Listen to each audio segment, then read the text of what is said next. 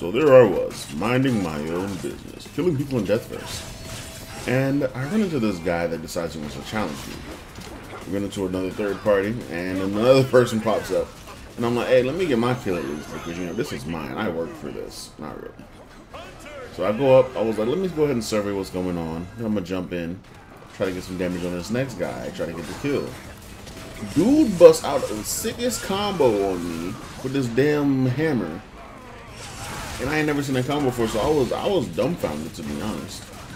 And then, bruh, he does it again. Like, watch, I get him in this corner, and bro just like smacks, and then comes spinning out of nowhere. Like, look at this bullshit. That shit should be illegal. You can't parry that shit either. So I'm backing off like, oh shit. And then Hunter Q decides to come up on me, bro.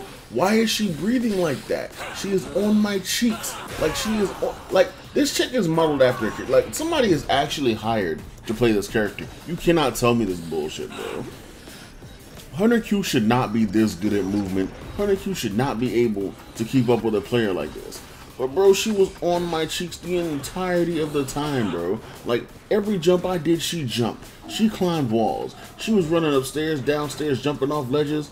Bro, I didn't know what to do. I was stressing, and she was breathing in my ear the entire time. I played with headphones on, bro. And I was like, nah, this ain't gonna work. Because she's in the back talking about, and I'm like, the